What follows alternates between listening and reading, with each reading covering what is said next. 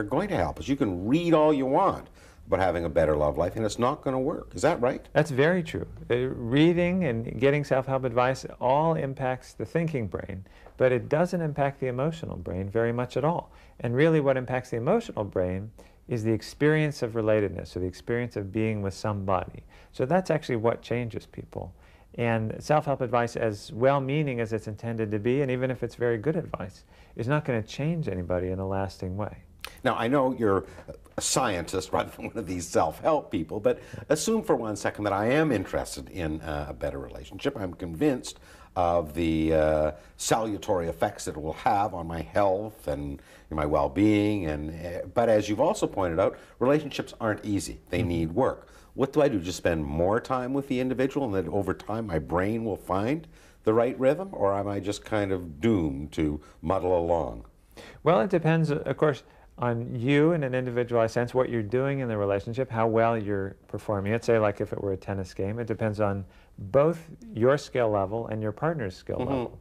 And sometimes you can coax your partner to a greater skill level, and sometimes they can teach you better things. There certainly are times when you would have to conclude, well, this person just is not up to the task of relating. Well, I was going to ask you, can you love practically anyone? No, I don't think so. Some people are not good enough at it, first of all, so that they're, just like, can you play tennis with practically anyone? No. Some people hit the ball into the net every time, and it's very unsatisfying to play with them, and eventually you give up.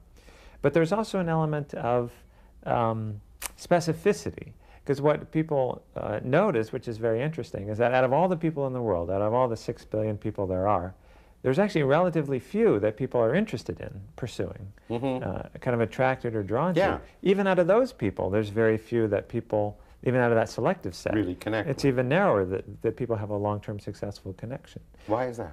Well, it's partly because in childhood, we learn to speak the emotional language of our parents, in a sense, that they teach us how relationships work and how they ought to function, and we absorb that knowledge. And even though without realizing it, we may not know it, we may not even know that we've learned anything. And when we go out into the world, we gravitate towards people who know the same thing that we do, who speak our same emotional language. Now, among other heresies that are exploded in the book is therapy. I mean, everyone goes, not everyone, many of us go to therapists in order to improve our love life. And you're saying that, again, therapy doesn't work, or if it does, certainly not the way we expect it to work. Well, therapy certainly can work, and it can be powerful for some people, but not in the way that most therapists, including most patients, think about it. Because if you realize that a relationship is really this biological, physiologic link between two emotional brains, then suddenly therapy appears in a whole new light. It's not just two people talking to one another, having a conversation.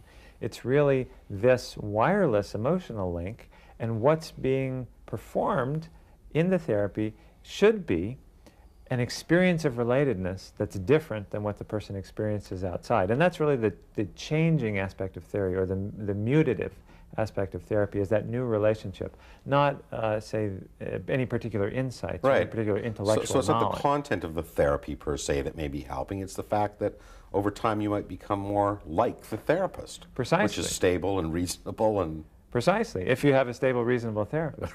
And not everybody does. But people probably ought to be aware of that and ought to try and choose their therapist with a lot of care and discrimination, because essentially you're asking to become more like that person.